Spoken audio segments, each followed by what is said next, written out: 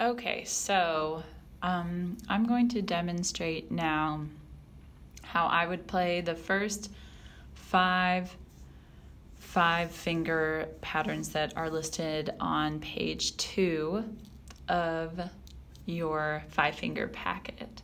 So things to keep in mind while you're playing your 5-finger patterns. You always want to have both hands, play with both of your hands even though it's only showing one line of music. And you want to play with your fingertips. If you can see, my hands are kind of rounded. They're not like claws, but they're not playing like this. We want to kind of play on this padded part with this joint of our fingers. You always want to be playing in the key of the exercise numbers. So you'll see that exercise number 1 has C, a capital C. So that's going to mean C major. So that means we're going to play our 5-finger pattern in C major. And we know that C major has no sharps or flats, so it's going to be all on the white keys.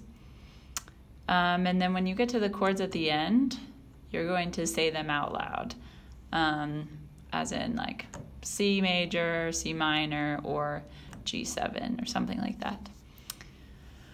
If you guys have questions on the key signatures of pieces, the key signatures of these specific exercises, luckily you can go to the last page and it's going to show you exactly where to put your fingers for every single key, major or minor.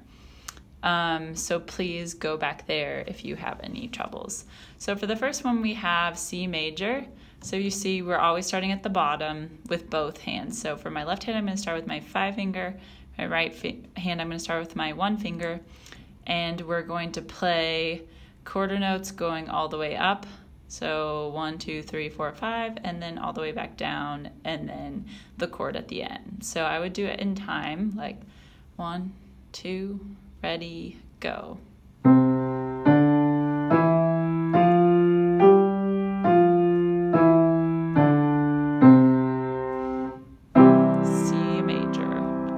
So that was the first one. And then if we look to exercise number 2, we have C major again, and then it has C lowercase. So that's saying that it's C minor. And so when we do a 5-finger pattern in minor, we take the third note, which for us would be C, D, E, and we're going to move it down a half step in order to make this minor. So if we have C, D, E, we found E, we're going to move it down half step. So when you move it down half step, you're going to the next key, whether it's white or black. For this case, it's black. And we're going to put our third finger there. Everything else, if you see, stays exactly the same. So I have my thumb on C and then D. Now we have E flat instead.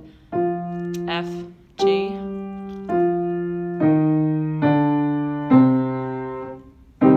C minor. That's the difference there. So for number 3, we have C major and C minor, and then we're adding our 7 chord, which is just playing the top 2 notes of our triad, like that. You'll see for both major and minor, it's actually going to be the same because the only thing we change is this third note. So I'll run through that really quick with C major.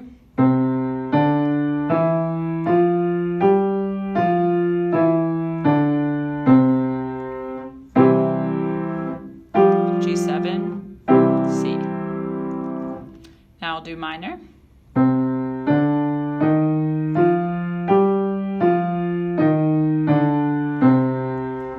C minor, G7, C minor.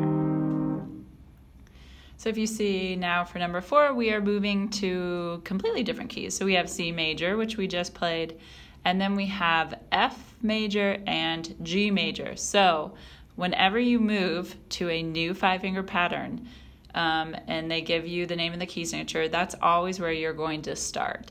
So for our next one, we have F major. So I was on C. Now I'm going to move my bottom finger to F. and we get situated in here. Every finger has a spot. Okay, but also you want to look in the back. If you don't know, I already know that F major key signature has a B flat that I'm going to play with the fourth finger in line. So it goes F, G, A, B flat, C, B flat, A, G, F. F major, 7, F. So you see you added still that 7 chord at the end, and it's still the top 2 notes that you're playing. So then we can switch to G major, which I'm just going to move up 1 spot. All my fingers have a place in row, you see. And we're actually good to go because there's no sharp or flats in this 5-finger part of the pattern right now. So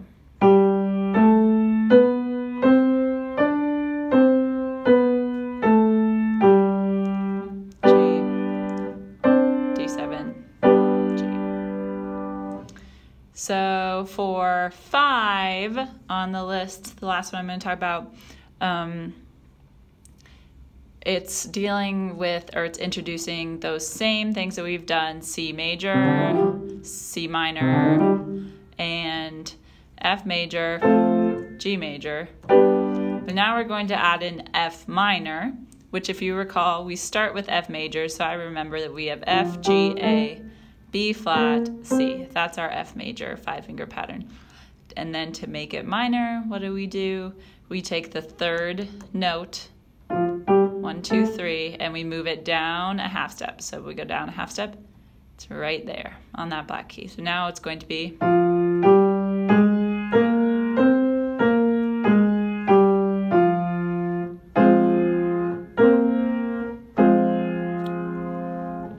So you should also notice orally that you can tell the difference between this, which is major sounding, and this, which is sad or minor sounding. So you'll be able to know when you're practicing, did I do that right or did I do that wrong? You should be able to tell because you can use your ear to help you. The last one I'll show you is we have G major. Now we're going to go to G minor, which we count 1, 2, 3. Go to that 3rd finger and move it down a half step to right there. So now we have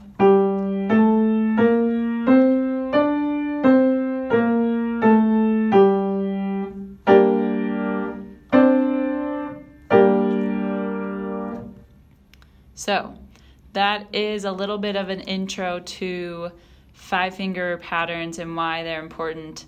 I especially find that these are really useful when you are playing for voice lessons, or if you're accompanying a choir or something. Very often they will do exercises that are just within the 5 fingers of the key.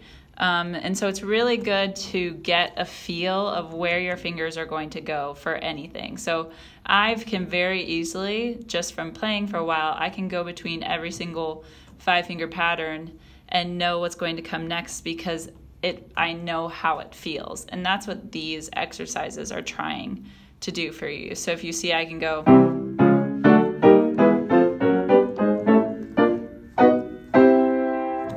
I went all the way up the scale with the major triads all the way because I knew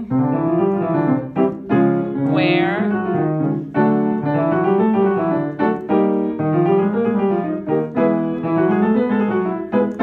so on my fingers are supposed to go because I know the feeling. I'm not really thinking, oh, well, the 3rd note is it's whole, whole, half, whole, whole, half, or whatever, you know. I'm just doing it because I've learned those 5-finger patterns and I know exactly what they're going to be in each key. So that's what this practice is going to eventually allow you to do.